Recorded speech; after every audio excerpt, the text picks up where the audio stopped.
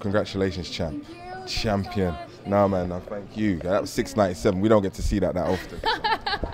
Talk to me about that race and just the shape you're in, man. You're looking like a different athlete. You're looking hungry again, like you're falling back in love with the sport. Yeah, I definitely have. I know the past 2 years have been difficult. I've told everyone this. A lot of people didn't know, but my dad, was battling cancer, and then he finally passed away last year. So I'm sorry to hear that. Oh, thank you. I'm really private, so I'm not going to put my business out there. But yeah, so I went through a depression. It was tough to train, hard to, kind of like get my mojo back. But, after going through the grieving process, it's almost a year. March 24th is when he passed away. So I'm almost a year in. So I feel better. I can speak about him. Yes, I can. So now, I just went into this race and, prayed to him and prayed to God, and he said, Was that carrying me through? Was that bit behind the celebration at the end? Because that was a big outpouring of emotion. Yes, it was. It was like finally, I was so happy. I'm world champion, and just when I saw the time, I just couldn't believe it.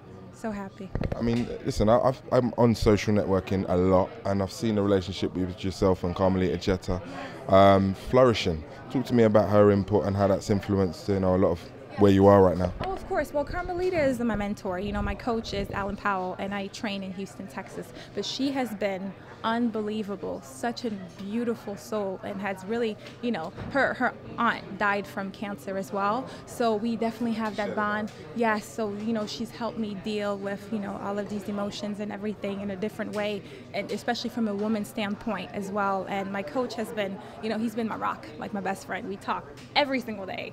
We probably talk 10 times a day, which is crazy, but it's just such a beautiful relationship. So to just have people that truly genuinely love you like that is amazing, especially through the dark times. Yes.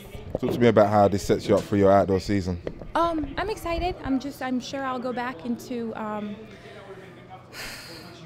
fall training again, not fall training, but background training, heavy training, which I'm not looking forward to. Oh man, it's so painful. But yeah, so that's it. And enjoy the moment. You're gonna take a week or so off though, right? I don't know what my coach is gonna do. We'll see, but I think so. You deserve it. Well done. Thank you. Thank you so much.